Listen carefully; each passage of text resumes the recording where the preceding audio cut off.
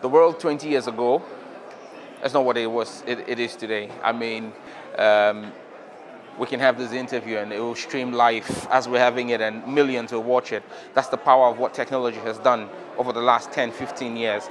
I can only think of what the next 20 years will be. Is it possible for me to be physically present, not as a CGI, as a computer-generated image in Berlin, and still be in Ghana at the same time? Is technology going to be able to do time travel? That's one of the wild things I'm thinking about. But basically, our way of life is going to change.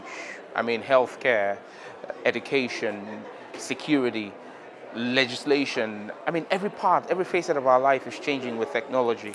And the next 20 years promises to be extreme. I mean, we're looking at automated vehicles, the Internet of Things, AI.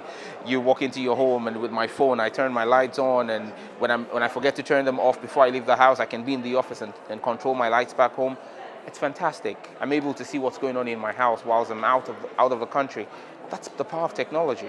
But with all of these innovations come dangers also. Because when that technology falls into the hands of the wrong person, I remain extremely vulnerable. So even though I'm excited about where technology is taking us, I am scared that if we do not have the right framework, people would be more vulnerable than they are today, because your life is basically at the mercy of a touch of a button.